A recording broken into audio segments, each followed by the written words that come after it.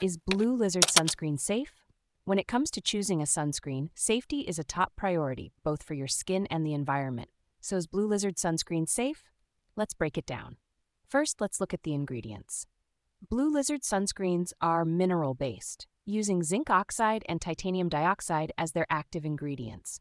These minerals act like tiny mirrors that reflect UV rays away from your skin, which is a great way to protect against UVA and UVB rays. One of the big selling points of Blue Lizard sunscreens is that they are free from oxybenzone and octinoxate, two chemicals known to harm coral reefs.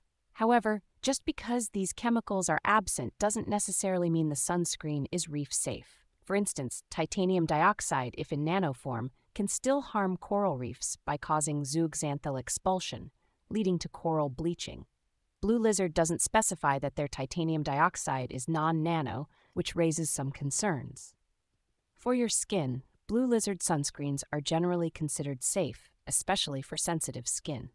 They are paraben-free and fragrance-free, which reduces the risk of allergic reactions and irritation. The American Academy of Dermatology recommends mineral sunscreens like Blue Lizard for sensitive skin because they are less likely to cause allergic reactions compared to chemical sunscreens. However, it's worth noting that mineral sunscreens can be a bit greasier and may leave a white cast on your skin. If you have oily skin, this might be something to consider.